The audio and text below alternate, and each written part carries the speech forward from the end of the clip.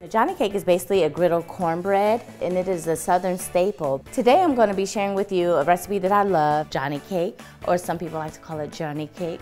4 eggs, whisking them up well. I'm going to add the brown butter, brown sugar, buttermilk, the cornmeal, baking powder next, followed by salt. Combine, fold it gently with a spatula. The little salt, I'm using a griddle. I just find it convenient to do so because the cooking surface is really wide. You want to cook them kind of like a pancake. But you can see how they're rising beautifully, nice and puffy. I love a super thick cut bacon, corn cream. This is so delicious. I can't wait for you to try this. You're going to be proud of it.